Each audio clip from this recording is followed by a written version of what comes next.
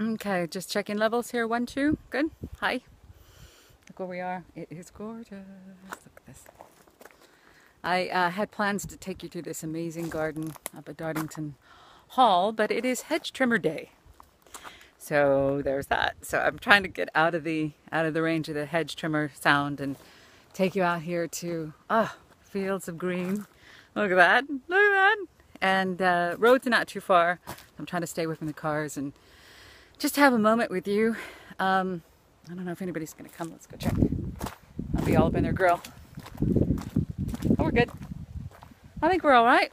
We're all right. I was going to talk to you about, well, kind of like what happened today, is my plans were thwarted.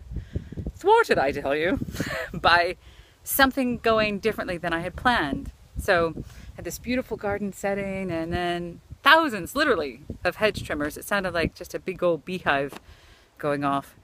But there's two things you can do when things go south. And if it's something small like that, or if it's something huge, like, I mean, massive, life-changing, or even death, that you have two choices. You can change how you react to it and choose to go, it is what it is. There's hedge trimmers back there, but we're out here. Look at that. That's even more beautiful. Maybe it's supposed to be that way. It's all good. It's about accepting everything that comes up to that particular moment. For example, somebody explained it to me like this. Like, what if I wished, I don't know, these posts here, I wish they were painted red. And every time I walked by those posts, I was pissed off because they're not red. They're never going to be red. Well, they might be red, but they're not red today. So today, they are plain. And that's okay. So every day, if I wish that they were red, then I was causing all this drama. I'm bringing that on myself. So it's not only the fact that they're not red. That's the first point. Or that there's hedge trimmers. That's the first point. The other point is everything that leads up to that point. Like leaving the house, choosing to come here for a walk. What is my role in it? What part did I play in it? Like some people bitch about their baby's other parent. Well, who mated with that person? Who chose to mate? I'm not talking in extreme cases of raping children. I'm not talking about that. I'm talking about in today's Western world as we see it from where we are right now. So what is your part in it? I chose to come up here.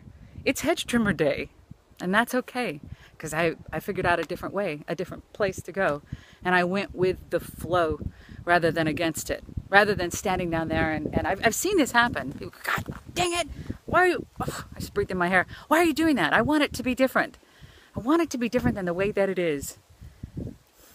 That's the main cause of suffering.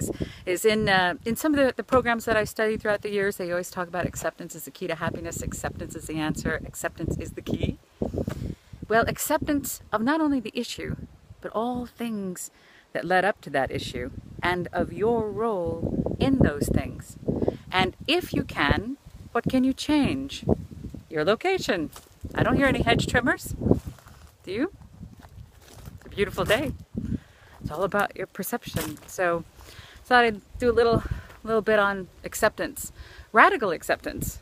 Not only of what is, no red posts, but everything that led up to me coming to want those red posts. And can I accept them as plain posts? And why did I choose to walk on this certain path?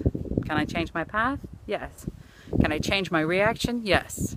Can I change the posts as they are? No. I love you very much. Thank you for letting me share today.